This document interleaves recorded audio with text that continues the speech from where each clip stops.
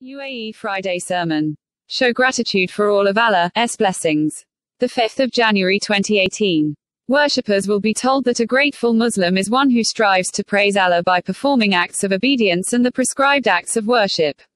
Be grateful for the blessings conferred on you by God, for they are immeasurable, the sermon will tell the worshippers on Friday. The Quran says, and if you should count the favors of Allah, you could not enumerate them. An-Nahl, 18. Sometimes blessings are not immediately obvious, the sermon will say.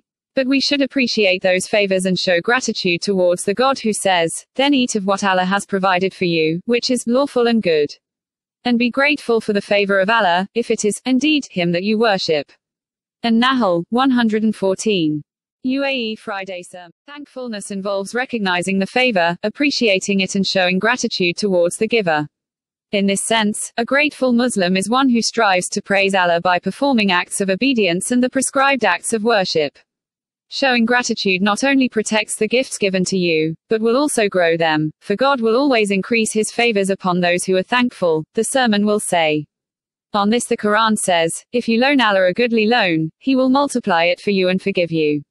And Allah is most appreciative and forbearing. At-Tagabun, 17. Even small acts of obedience are rewarded in abundance.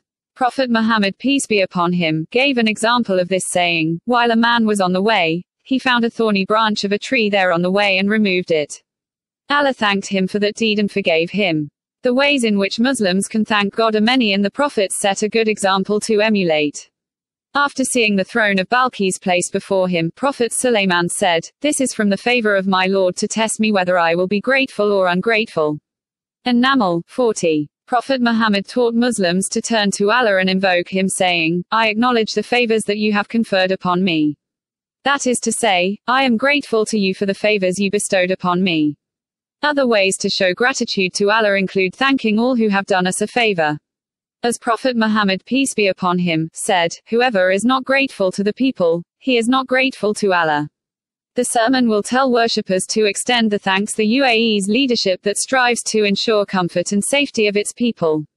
Thanks should also be extended to every father and mother, each teacher and employee. All gratitude is due to all those who perfect the work and to every person who contributes to achieving development and prosperity in the UAE.